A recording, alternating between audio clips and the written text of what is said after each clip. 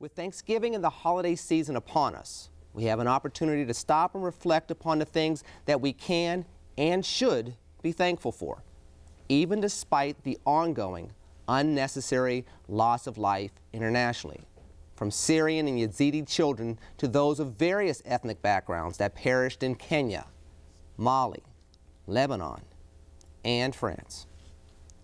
We should be thankful for our free and robust society, despite the divisiveness in our politics that remains an obstacle to cooperation in maximizing our talents. We should be thankful for our nation and our allies, despite the fact that we are under attack. And yes, we are under attack, from rhetorical challenges and published threats to lone wolf attacks and coordinated ambushes. Even those we disagree with in other regards, the Chinese with cyber attacks, the Russians with the takeover of the Crimea, and even the Iranians with nuclear capabilities. We engage them in various ways, from robust debate to non-military tactics, all with hopes for resolution through negotiation.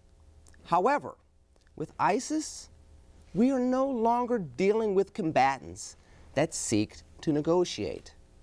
We are not dealing with an enemy that seeks a resolution other than one involving our total destruction, toppling everything that we are thankful for.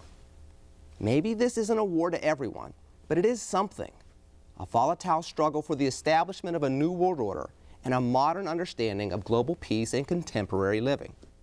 It is a struggle of defeating violent extremism, coalescing various cultures, combining competing forces for a common goal, and cultivating a new peace where realities are brokered with conversation, not chaos. This is a struggle involving ancient times, military history, recent events, and everyday lives.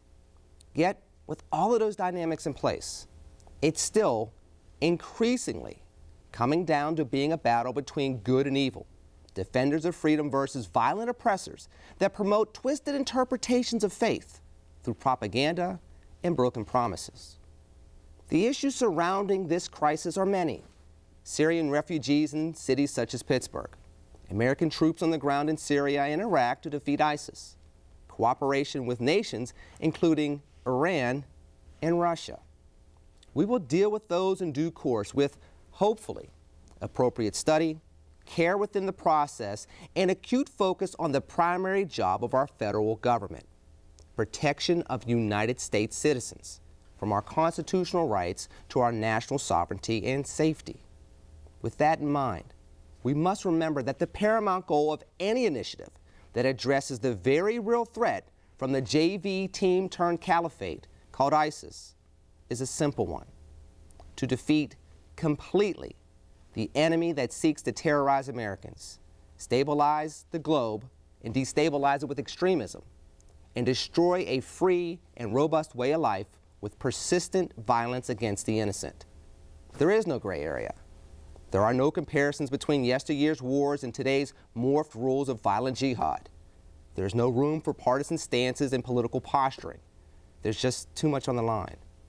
And at a time when we can be thankful that we have a nation where we can challenge ourselves to be great, be historic, and be victorious as one big team over the cause and actions of evildoers, we should also be thankful that we have a history to lean on that shows us that we have previously, we can today, and we must always be vigilant to protect our freedoms and safety in the homeland so that freedom can ring around the world for generations to come.